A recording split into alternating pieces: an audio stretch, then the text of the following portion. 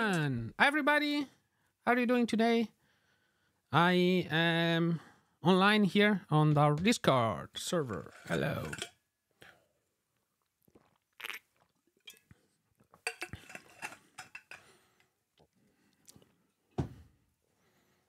Hello, hello, hello, hello. So, I think we can start. There is a few people that are... Hello. We got a few people in, and I think it's about to start. So, let's get into it. So, first of all, let's go and verify a little bit what do we mean by the hidden time sink in HTTP client, okay? A little bit about me. You probably know me. I am co-founder and CTO of Platformatic, Matteo Collina, part of the Node.js Technical Steering Committee, as well as a board member of the OpenJS Foundation, plus a bunch of other stuff. I have a newsletter at nodeline.dev, and you can follow me there. Cool. I also got to have something like 22 billion downloads per year, which seems a little bit incredible. So, yay! Pretty cool, right? The question that we are tackling today, and this is the most burning question that you all should be asking all the time, mostly. What HTTP client should we use for Node.js? What do you think you should be using for Node.js? This is a question for all of you.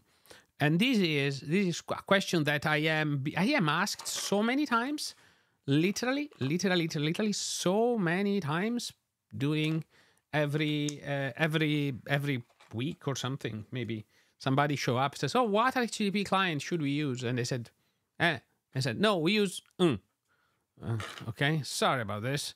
That happens." So anyway, now let's talk a little bit about popularity, okay? Let's take a look at the downloads in the past year. Okay, these are, by my understanding, the most popular HTTP clients in the Node.js world in 2023. Okay, or up to now for the last year.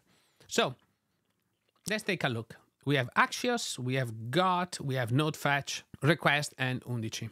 Okay, we can see a few interesting trends. First trend is Axios. You probably are familiar with all of those, right? Are you familiar with them? If you're not familiar with them, you should be familiar with them. Are you? So that's the gist. Should we do a popularity context for the frameworks, and should we choose about the framework, the client? So looking at this, we can see that NodeFetch is actually gaining popularity. Okay, and Axios, it's super popular still. Okay, undici is growing. In fact, you can see that it actually almost doubled. And in terms of downloads numbers, and Request is slowly dying for whatever reason. Still a lot of very much used, and GOT is pretty much the same. So, does it make any sense here? Well, should you use a library because it's most downloaded? Probably, but look, we will look at most of those libraries, and we'll talk a little bit about them. So, let's talk about Axios. Axios is one of the oldest libraries. Oldest HTTP clients for Node.js. It's been used everywhere. And it's promise-based, and it was promise-based when Node.js didn't have promises or something like that. Pretty cool, right? And the best part of Axios, though, is that it is absolutely and completely isomorphic. And it works both on the client and on the server. It supports cancellation, it has interceptors, it supports posting files automatically, which is a significant pain. I don't know many of you have to upload files and do form call with files, but look, it's pretty bad. So how do we do this? Well, yeah, it's pretty cool library, Axios, okay? I have seen quite a lot of people doing it, okay, using Axios and doing the stuff. Another extremely popular library still, it's Request. Okay, the old school Request module. Still very much used, very much loved. A lot of projects have been using this extensively, and they're still using it extensively.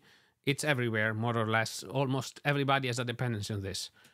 But look, it's deprecated. Stop using this thing. It's deprecated. How come it's deprecated? Okay, anyway, it's deprecated. There is a huge long issue 3.142. You can take a look at it, but look, you should not be using this. However, it's super much downloaded, okay? It is. It's super much downloaded. It's downloaded huge amount of time per day. It's incredible. And what the heck? It makes no sense, okay? But it's deprecated and not maintained anymore. So why would you risk a library for something like that? I have no clue, okay? There is also node fetch, okay? Which is also super popular. One of the most popular options, okay? However, you know, node fetch in the latest years have done something very, I don't know, odd, or I call it odd. I have other more strong opinions, but I don't want them to be on record. So node fetch, so node fetch is so the problem with node fetch is it has fetch in the name, but is not implementing the fetch specification as from the web, from what2g streams. So to some extent, this is better because it allows you to be compatible with all the Node.js streams API and a lot of other things, but it's not isomorphic, okay? There is a very limited API surface that is the same, and you cannot expect the same behavior between the two. How can you use this? Why would you use this? Well, it's super popular. It's what it was. Fetch, Node.js did not have fetch for a long time. So, and this is what everybody uses. So, you know, this was fantastic. Thank you for building this. However, node fetch is now ESM only. And very few people are upgrading. So there are 32 million downloads per week for V2, which is the CommonJS version, and only 3 million of downloads per week for the ESM version. So the team has decided to move to ESM, but the users did not. They stayed on CommonJS. And this creates a burden for maintenance. And based on this, personally, either I use the ESM version or I would not use this library. But this is my recommendation here, okay? Nobody wants to stay behind with no path to update, right? So if you can use ESM, then yes, absolutely, go and use ESM. Otherwise, maybe not a great idea. So what I'm talking about, and this talk and this masterclass, is more or less all about Undici, which is an HTTP client for Node. And Undici was born a long time ago in one of my most prolific years. I don't remember if it's 2016, 2017, something like that. Maybe 2017, something. No, this came earlier. So this was definitely when Stranger Things... Can somebody know when Stranger Things went out? Stranger Things 1? 2015, more or less. I have a clue. Anyway, I was watching the first season of Stranger Things, and I was also on my sofa with a laptop, and I thought, and I was writing a benchmarking tool, and I wrote the first version at the time. I was writing my autocannon, and autocannon is a load tester benchmarker written in Node, written in JavaScript, and I thought, well, maybe I could apply the same logic to write an HTTP client, not just a full-blown thing, a load tester. And then Undici came out. And it's actually very neat to use, but it's a complete different stack, so we're going to talk a little bit about that soon. Undici is also what provides fetch for Node, okay? So if you use fetch from Node, you provide fetch. It's what provides fetch for Node.js. Undici, what does it give you? It's faster, way faster. We'll talk a little bit about that in a second, okay? And it provides a complete split between various different responsibilities of an HTTP client. One is managing the connection, and one is managing the API for the end user. So It's also maintained by the core team of Node.js, Node.js HTTP team. So basically, it's what all of us thinks a modern HTTP client for Node should look like. It was implemented from scratch in the sense of there is no original HTTP, HTTPS modules in it. We'll talk a little bit more about that problem soon.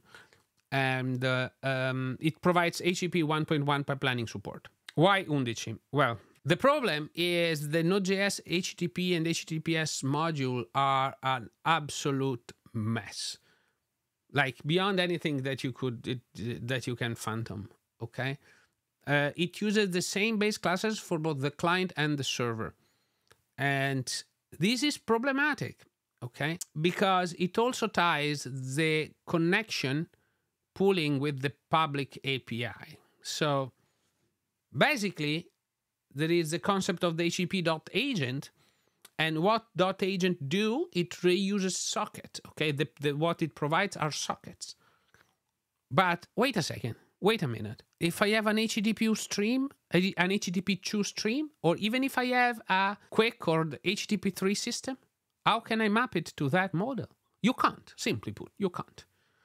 So it's super problematic. And this means that you cannot support both HTTP1 and HTTP2 with the same API. Last but not least, and I'm sorry I'm shooting arrows at this all the time, it cannot be changed without breaking Express. Oh, why it breaks Express? The problem of Express is Express uses some of the internals of those base classes. So Express taps into, alters the prototype. Let me show you, because people don't believe it. I think I showed in another masterclass or something. Okay, this is what it is. So when you do anything in Express, it swaps the prototype of the request with something else, okay? And it does this all the time. And this means that when you call the request object that you use from Express, it's the node one, but altered. And here you can see that it adds a lot of methods, it changes the behaviors of some stuff, and a lot of middlewares also change the behavior, which means it's actually pretty bad for all the things. So going back here, it does break Express. And, well, it does break it. Express prevents the popularity of Express and the fact that it monkey patches, it alters some of the behavior of Node.js internals. It's of the object creates a lot of problems. So take it or leave it. It's problematic. Why undici.request? Undici.request aims to be as fast as possible while still providing a good developer experience, and also using Node.js streams. And we also wanted to support HTTP 1.1 pipelining, which it's something that we'll cover later in a second, and something actually very important for performance. We also use the same core to provide undici.fetch, which is a almost spec compliant version of the fetch runtime. And it uses what working group streams or web streams, which means that the code using fetch could be isomorphic. And this is what I would recommend people to use. If you want your code to be isomorphic, you probably want to use undici fetch or fetch from node core, which is exactly the same thing. You can also have HTTP2 support with it. We can talk a little bit more about that in the future. And again, also they support HTTP 1.1 pipelining. So what now? What do you do with this? So how can we decide this? Okay, well, yes, Undici is the same. Undici fetch is the same thing that is built in on Node Core. Plus, there are a lot of things happening that it also other APIs that it provides. Okay, this is the latest benchmark that I worked on this morning on those topics. Okay. And this is essentially a full shutout of the benchmarks. And a lot of people, you probably have not seen this because it's the first time that I'm showing this anywhere. There is a PR open, but what it is it shows how Undici performs compared to all the other options in the Node world. Okay, note that you can have Undici is fast. Okay, it's actually fast, really, really, really damn fast. And in fact, you can squeeze quite a lot of throughput out of it, and that you cannot squeeze out of the other version. Note that the fetch version is actually not fast. Okay, Undici fetch is actually not fast, and then the one in Node is actually not fast, and compared to other alternatives. So we will also cover why it's not fast and what can we do and what are we doing as part of the Node team to help with that. So it is a little bit of an HTTP 1.1 pipelining explainer. So this is the normal HTTP request, HTTP 1.1 request. Okay. Now you can see it here that you have a SYN, you have a client and a server, and we are opening our TCP request, which is what we are doing to start. And then once the TCP socket, the TCP is open, we have a keep alive request. That's what it's called. And it means that we can keep the request alive and request multiple things. So we send a request for a blob of HTML or whatever your API call, and we get an HTML response or your JSON or your API, and it takes the server more or less like 40, 50, 20 milliseconds to respond. So the overall time is the time it takes for the round trip, which is called the RTT, round trip time, plus the server processing. So it's there. And once we get the second bit, we can send the second request. Okay, this is a typical flow of a browser, and and also of all HTTP client for Node, based on the Node core stuff, which can be problematic because the socket is more or less sits idle all the time. Okay, so how does HTTP pipelining work? Well, pipelining is actually a great thing because it allows us to, it's kind of a bulk request, or, you can send multiple HTTP requests stacked on top of each other, and the server will actually reply them in order.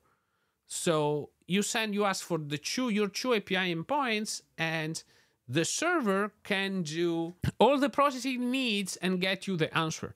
So this means that you can actually create a lot of respond way quicker using the same socket, and essentially shorten the use essentially less sockets for the same things, but also keep the sockets way more utilized, which in turn expand the window of your TCP windows. So it's a great technique, especially if you want to limit the number of available sockets going out socket for whatever region. And don't worry, they're always limited. Either you know it or you don't know it.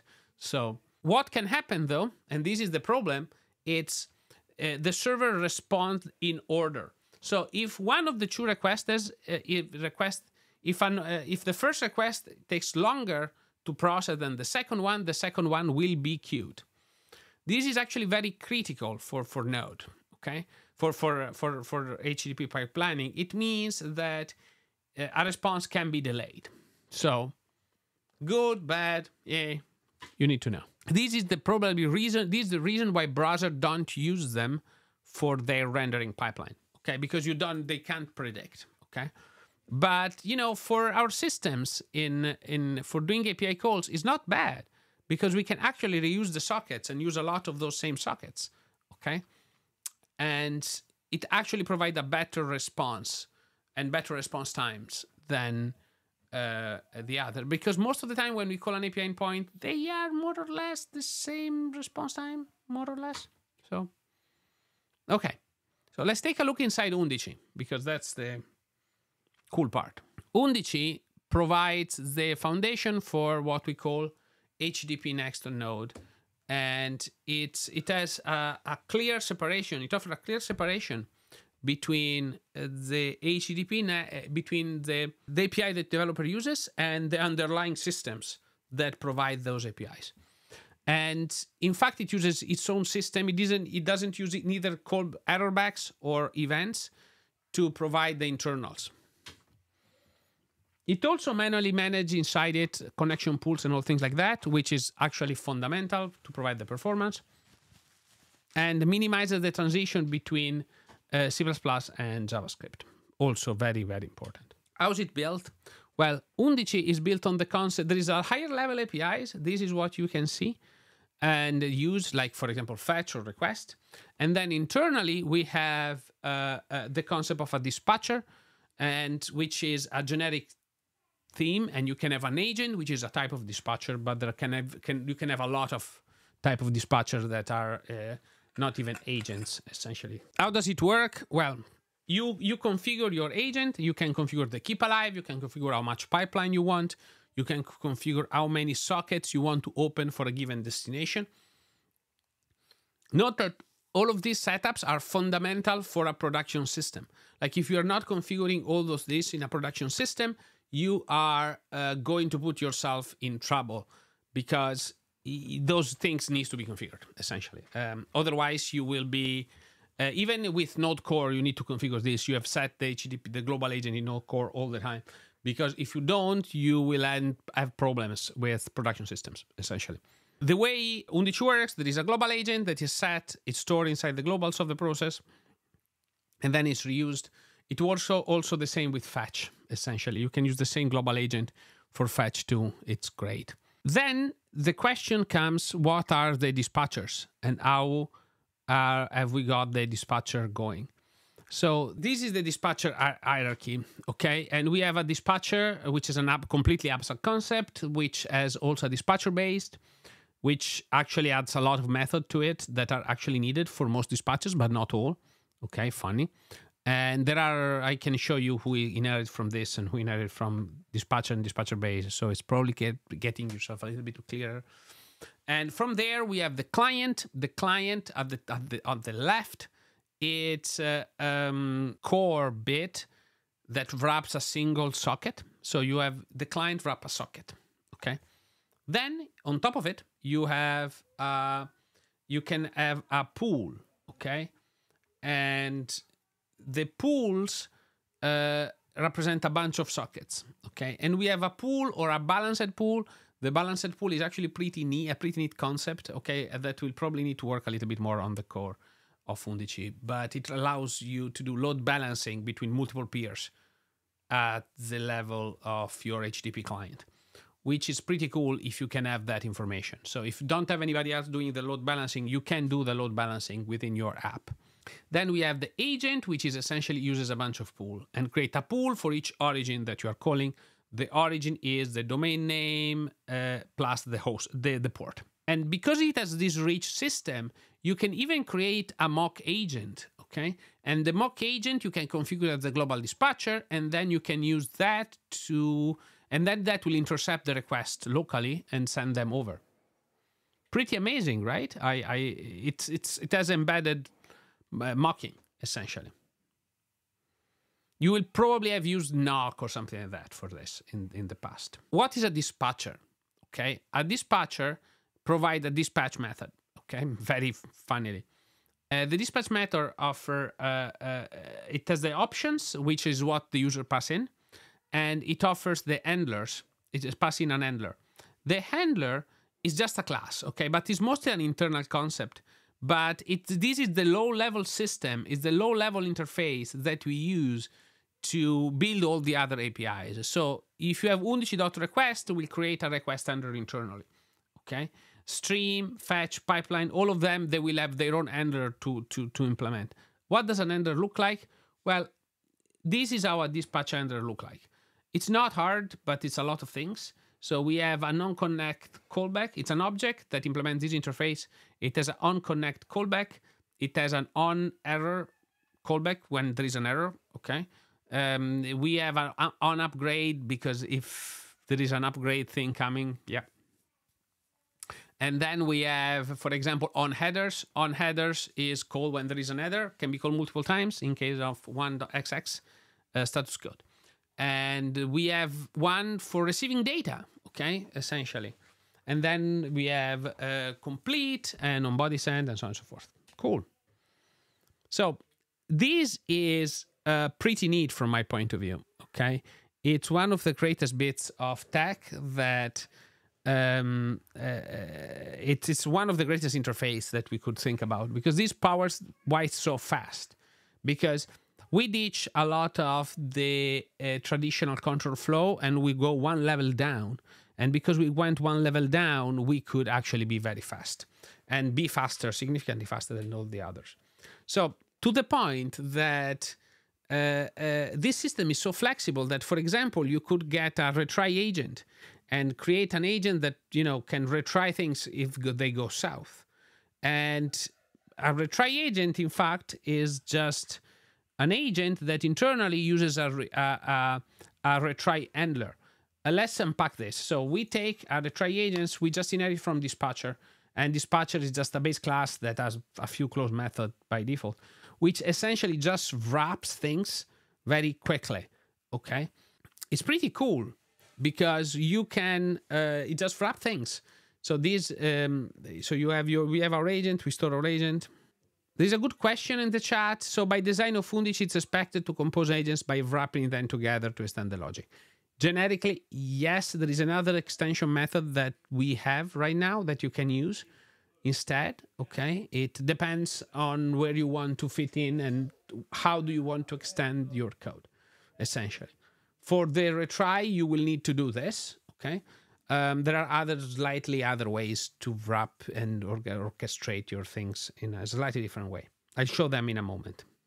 There is also the concept of interceptors, which is actually very cool because you just got the question asked and this is the answer. So we have the concept of interceptors, and an interceptor is essentially an option. You can pass some options to an agent. So you can say, oh, I have here, I have a dispatcher, I have an agent, I create a new agent, and then I say I want to these interceptors and applied, and there is the pool, okay, and I have this create OIDC interceptor here, which it's a library. Undici OIDC interceptor is a library that we have created that allows you to essentially add the authorization bearer token metadata without you having to do anything.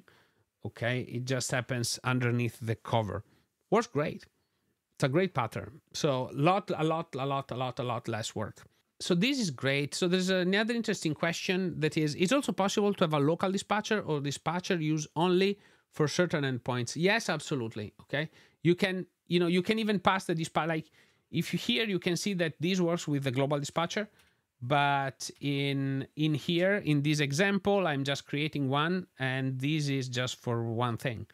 Okay. So you could create one for a specific endpoint or a specific service if you want to, or you can use the same one with different config for each one of your systems. It's super flexible underneath, okay?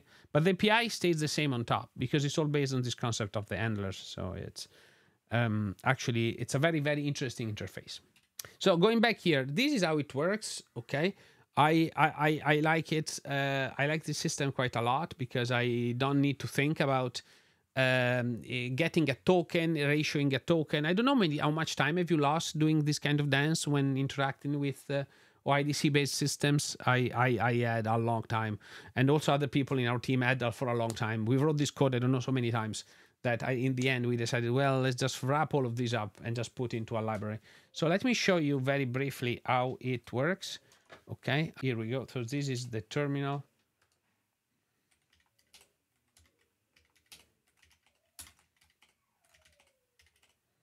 Okay, so let's go in Undici. Oh, yeah, it was the old name. Clear. Okay. Yeah, so let's go inside examples. Ooh. Yeah, let's do the commit because so you can access them. Yay. Fantastic. Okay.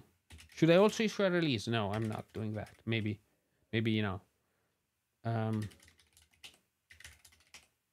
Yeah. Yeah, now it's correct. Okay.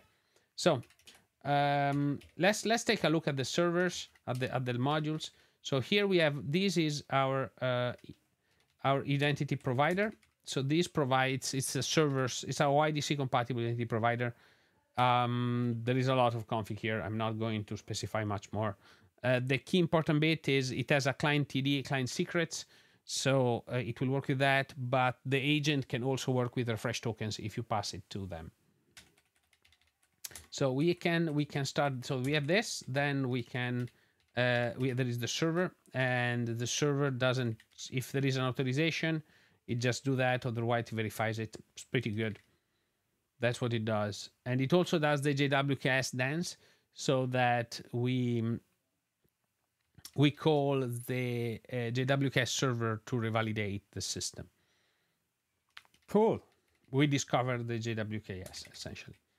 And finally, there is the client, which is exactly what you saw in the slide, which it's we create an interceptor for a pool. Okay. Cool. So how does it work? Well, let's run it. So we can do node IDP. Ooh, sorry, it's running. I have it running already. Okay, just a second. Let me kill them. Okay, here we go. So now it's open. Yeah. And then we can do node the server. Actually, I'm starting node server here and node IDP here. Good. Then I can do issue my client. So I can do node client. And now you can see it worked. But look at it. It actually issued a token and it did all the dance. It's fantastic. We were able to issue all the dance. It's pretty neat. How it's implemented, because you might wonder, oh, this is a lot of code. Okay, now the beauty of Undici is it's actually not a lot of code. Like this is actually 144 lines or something. Okay, and it's is actually just based on creating an OIDC, an interceptor, and using the retry handler, which is the same thing that the retry agent uses internally, and just wrapping that. That's as easy as it can get. Okay, and it's not a lot of code, so you can try it, you can work with it. It's pretty good. However, I think Interceptor are getting removed in one of the next releases of major releases of Undici. So what will be replaced upon, I'm still not sure. Otherwise, I will talk about it. And I'm pretty sure that we will definitely talk a little bit about that in the future. So, yay. Now, you would wonder, why is fetch slow? Okay. Compared to request, fetch is damn slow. Well, I've created a little bit of a small repo to show it. So, fetch a flame. Okay.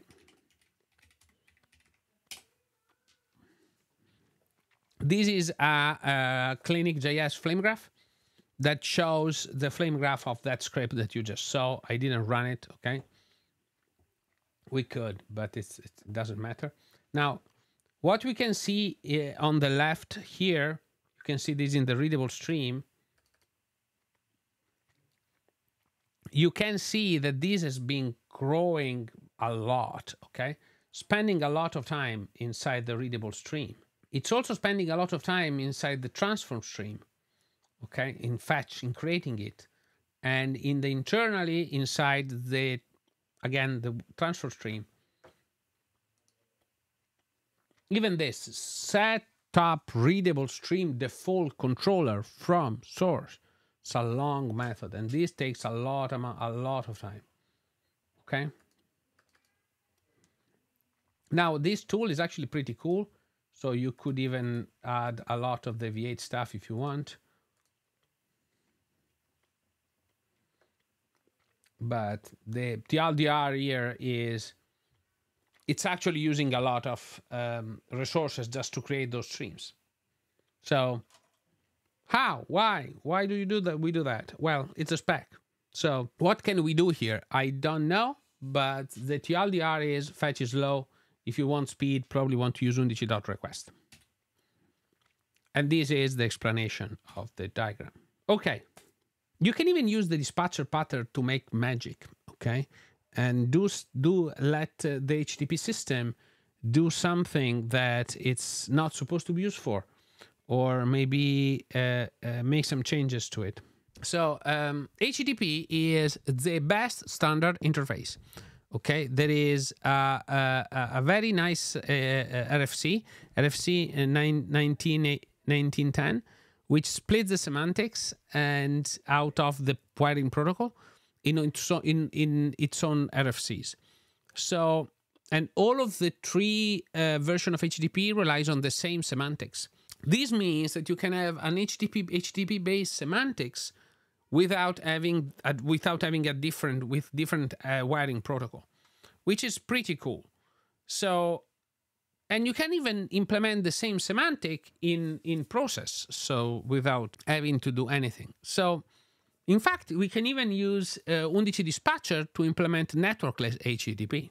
Haha, you know. So how do you inject an HTTP request in a Node server? Well, you know, if we want to do that, we need a library. It's called LikeMyRequest. LikeMyRequest allows us to inject, to emulate what http.createServer does. And you just need to pass in a function. This is also part of Fastify because, you know, I created this thing. So, and it's growing steadily. In fact, I think it's probably higher than 6 million. Oh, not this graph, but this, which is also growing a lot. Fastify, okay? And Fastify has been growing a lot lately too. And it went 6.6 in January. So, and now it's still a third of the month and we're still missing. There's still at 4.5. Pretty good. Fastify is great. And you can, it actually has LikeMyRequest embedded. So you have app.inject to run. This is the undici dispatcher, how Fastify undici dispatcher works underneath. So you get your agent, okay, system, and you can just, you know, route a local domain to Fastify server. That's it. That's what it does, okay? And then you can, it works for request, fetch, pipeline streams, you name that, same API everywhere, super great. How do you use all of that in Platformatic, okay? And, well, to be clear, Platformatic is a system to help you with your backend development work and put it on autopilot. Oh, by the way, before we do that, you should be using Undici, okay? I tried to explain why Undici was so much better, and the answer probably of why you should be using Undici is here. If you have just joined, you should be using Undici. There's no excuse to not do that, okay? Platformatic, we help you build your backend systems, okay? And typically, you all spend a lot of time in building a backend system and doing concerns that are not critical for your app. You do updates, API clients, local development, monitoring, docs, logs, a lot of things, okay? But all of those mostly are not useful for your employer or business. So why you do that? Well, because they are needed. But what if you could actually use a library that does it for them? What Platformatic does, it allows you to move very quickly from A to C, okay? And then you can, like if you were on a high-speed train, okay? And then move to C to B as easy, okay? But, you know, this is your custom part. So instead of using some Rails-based systems or something that is very, very much bound, you do. We allow full customization. So how does it work? Well, we have created a lot of tools, and then we can see how they work. Okay. So we have the Platformatic service, Platformatic DB, Platformatic client, which is what we're talking about in this session. We have big Platformatic runtime, the breaking change detector, the composer, a lot of things here that are very powerful. Let's go through them. So the first one I want to talk about is Platformatic service. Is one of the nicest components because it's essentially Fastify on steroids. It has a lot of behavior on top of Fastify that you probably need, or you're probably going to implement it yourself anyway. So just do it, okay? You can use this where you use Platformatic service, and it will just work, okay? There is also Platformatic DB, which provides, this is the first thing that we released, actually, and we incorporated Platformatic service from it. Platformatic DB allows a one-to-one mapping between your relational database tables to your APIs. Pretty neat. And then we do migrations. You can do migrations and so on and so forth. And the composer can actually, compose multiple systems together. And last but not least, what we are going to talk about is Platformatic Client, which is something that I personally love. And you will need to, it allows you to create an API for your system in more or less no time, using OpenAPI or GraphQL, and that's it. You can either create a local library or a library that will run on the browser. The local library is for servers and is slightly different than the one for the browser because different needs, okay? And I have a talk that will be included in the reference that describes how all of those are implemented, but we are just going to use them right now.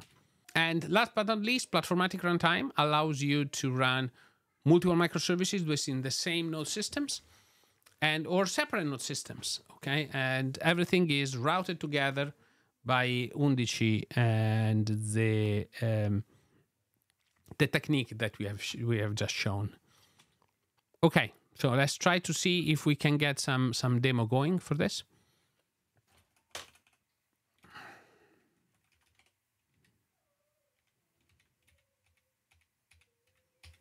Okay, so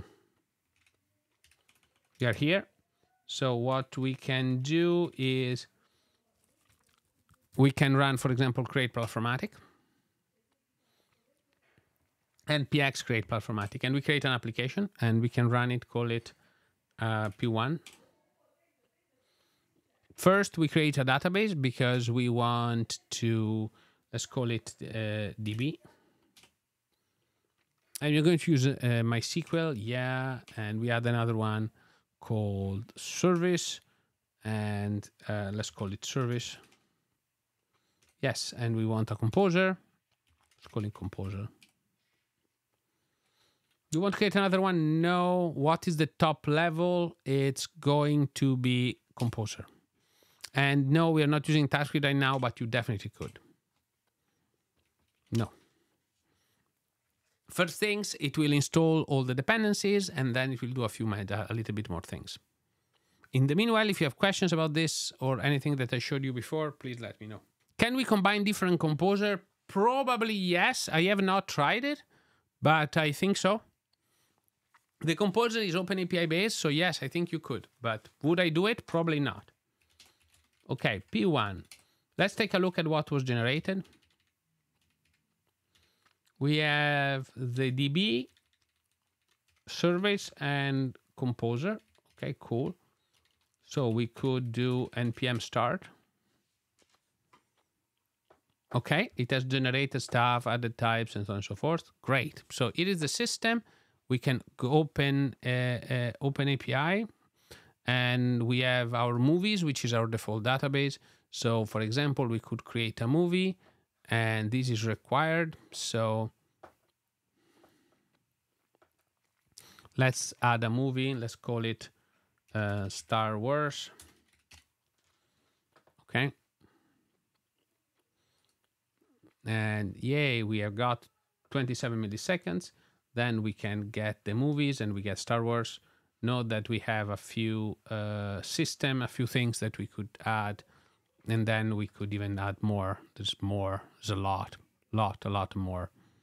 Okay, so we could even add, set the total count to true, for example, and send a request. And now you see that you got a header called X total count, and it's 1. Hey, does work. Okay. Now we also have these other endpoints that were created. Pretty neat and easy. Nothing that you would not expect from this. It's actually fantastic. You like it? I think so. I think it's pretty cool. What can we do with this? Okay. Well, we can grab our the OpenAPI spec, the link to the OpenAPI spec. Okay. So you can, for example, do curl. Oh. Nope.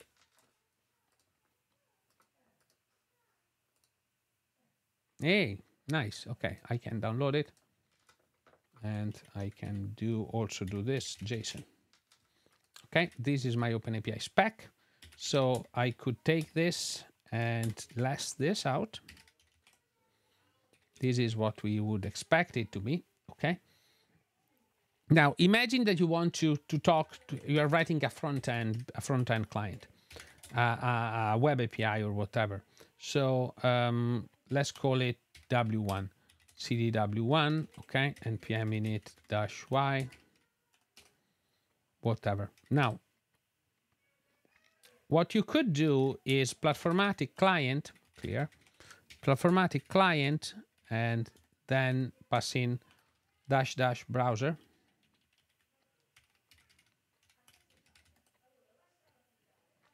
Oh, wrong thing.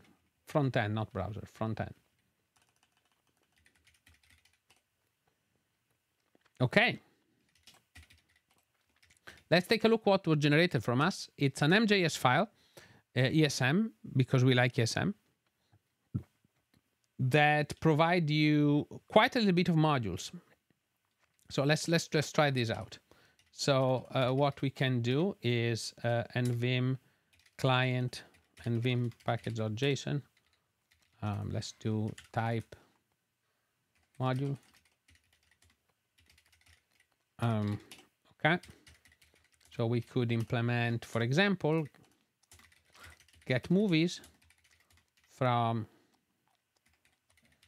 api.mjs. So now we have get movies. You see that we have get movies from, but we need to set something. For example, we can need to set the base URL. And now const res await get movies. Let's try this client. Ooh, what did I? Michael Jackson script.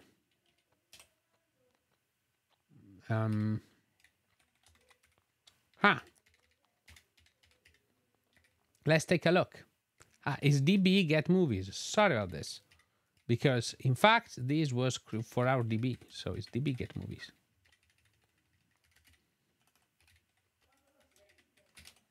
Okay, and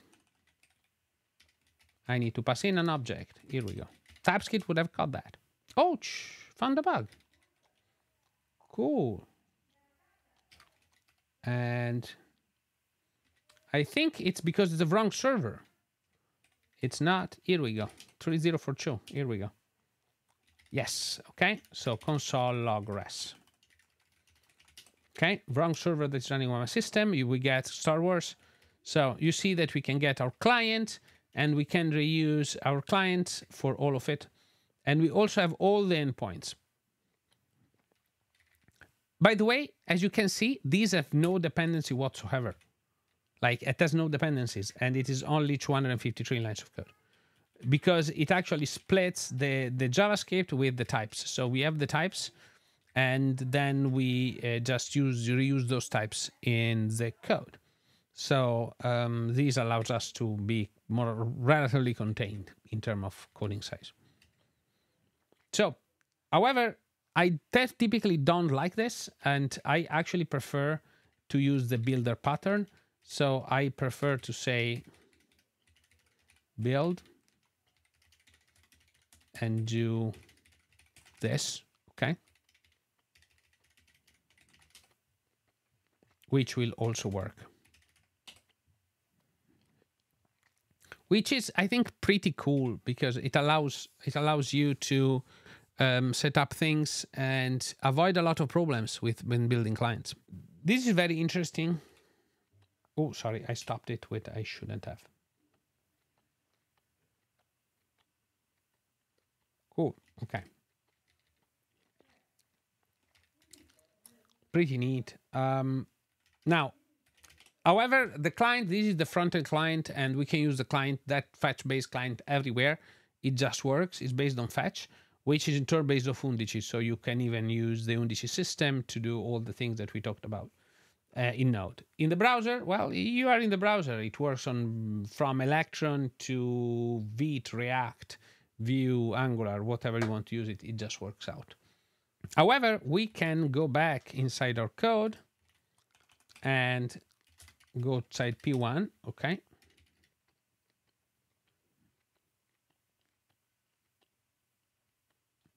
It comes with zero configuration undici. Yes, Node Core has zero configuration undici built in. So it's slightly faster than Node Fetch without having to worry about config details. It's pre-made, pre-baked in for you. Yeah. Now, what you can also do, you have created 3 services here. You have Composer, DB, and Service. Let's say that we want to call DB from service to provide an endpoint, a new endpoint. For example, to make all the titles uppercase. So what you can do is you go inside services, you go inside the folder of your service. Now you can do Platformatic client -- runtime, because this is a Platformatic runtime. And we want to call it DB. And the name of it, -- name, is going to be movies. Yay! Okay, created a bunch of stuff. If we refresh your folder, we now have a movies folder.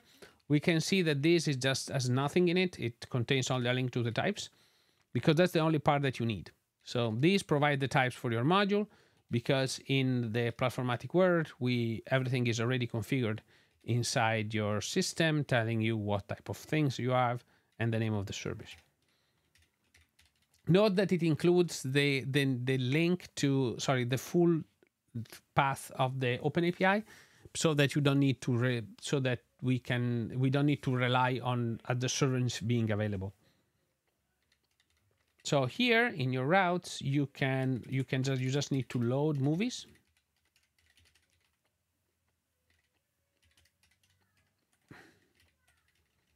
Here. And once you have loaded it, we can, for example, add another endpoint. Let's call them titles. Okay, and then here we just do map to get the title.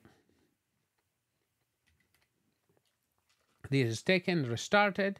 So now if I refresh, go back into my API reference, now you can see that I have the service titles here that I can take and send my request to. Now it's failing because we have not filled in the, because we got a mistake, because the client is called get movies.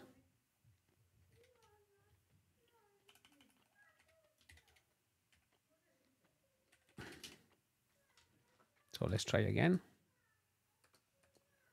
No, how it's called.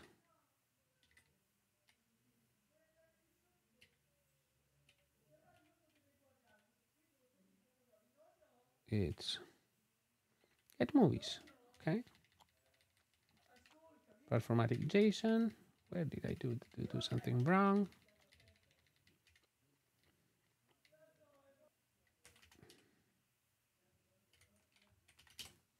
Here we go. Reading get movies. I call it movies. Name movies. Should be good. Dang.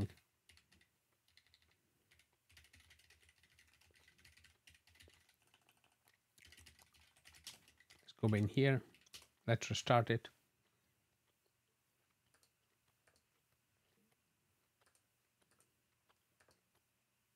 Oh yeah, of course. It's not in Fastify. It's inside the request. This is actually very critical. The client is attached to the request. It's not attached to the server. Why, you might ask? Because it's attached, because we want to move forward certain security headers. So you can actually configure Platformatic client to automatically convert those. Okay. So, and now this works, and you can see here we have Star Wars set correctly. Okay. For example, you could use, and you can see it in the types, okay? There is configure movies, okay? And you can pass a configure movies options, which is essentially it provides a get headers function, which is essentially how to extract the headers that you want to move through. This is very useful, for example, for security concerns and a lot of other stuff.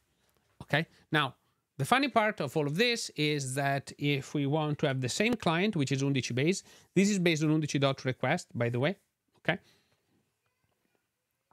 So if I want it to go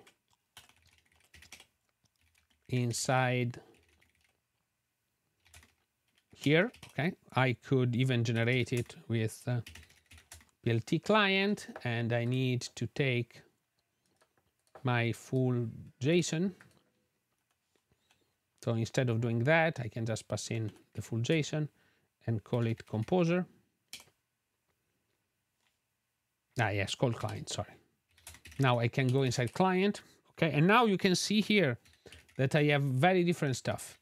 I also have a CJS file that allow us to, this is a platform, a Fastify plugin that you can use, but truth to be told, you don't need it, okay? Most of the time you actually don't. You might not need it. You can just use the PLT client module, and this will give you a full-blown, the full-blown system. Now, you still need the types, and the types are very important part of the experience. So it's fully typed, but for the types we need to auto-generate. But the actual client is assembled from the path of your OpenAPI. Few more interesting bits. If we go inside reference, client, there is even a build OpenAPI client function that you can do. So you can even, and this is based on HTTP.request. So let's try that, okay? We don't need anything here. We just need, so make here. Okay, so let's do npmi platformatic client. Here we go. Okay. And then we can copy this out. So nvim him, let's paste it. And here I can just paste in my HTTP. So I could just do 42 documentation.json. Cool, no headers, no nothing. And here I could just do db get movies. This is what will be generated. And here do res. Let's try this. Ooh. HTTPS from version number. Hey. Ooh. Documentation JSON. Here we go. And it works exactly as before. We have not specified absolutely anything. And we can actually create a client just by pointing it to the system, or you can pass in path for a local file. So essentially you can have an API client for your system with absolutely nothing. And you can even use the types that are auto-generated for it. So it's pretty cool, I would say. And there are a lot of options here that you can use. There is also GraphQL. We probably integrate GraphQL things a little bit more.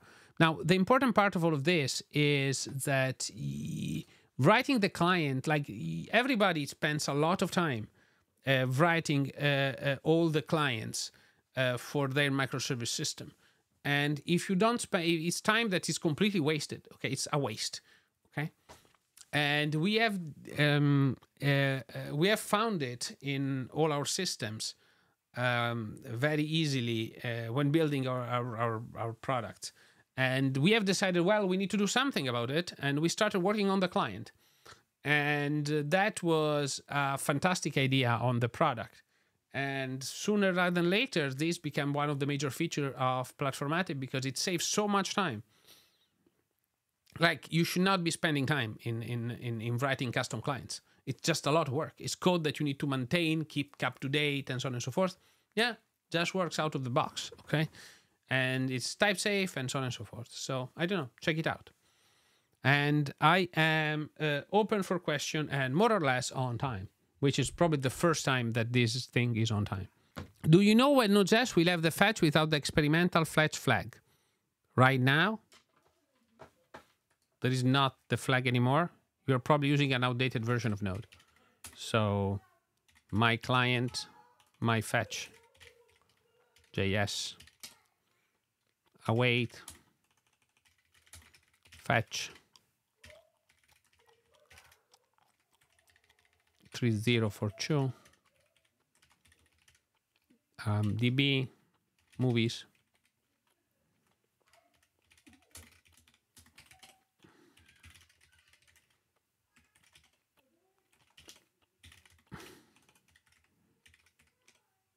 Oh, made a mistake. It's my fetch. Put in the wrong address, maybe. Let's see. In the composer. Because it's movies. This is DB movies. I need to put a slash at the end, I think.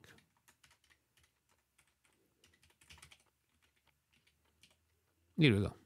Yay. There's no experimental fetch. So if you have a question about experimental fetch, you probably should update it. I don't know. NVM use 16. If I did use 16, this is not there. And you're probably, and then I needed to do experimental fetch to have it. Yeah. But be careful, folks, because Node 16 is not supported anymore. It's out of LTS. So you should be using 18 or 20. So there is a question about undici specifically. In the case I have a service which might invoke an external API 1,000 times, what dispatcher would it be better for the use case? What would the default 0 config is enough? Use a pool. No, the pool is used by default internally, but if you need to call an endpoint a lot, you should probably want to customize something in your app. Okay, you will need to configure it. I think it's almost impossible that if you eat a lot, you will get it. I would use undici.request, not fetch, because request is significantly faster and it has significantly less overhead. Okay, and you would need to configure it. Yeah, I would not.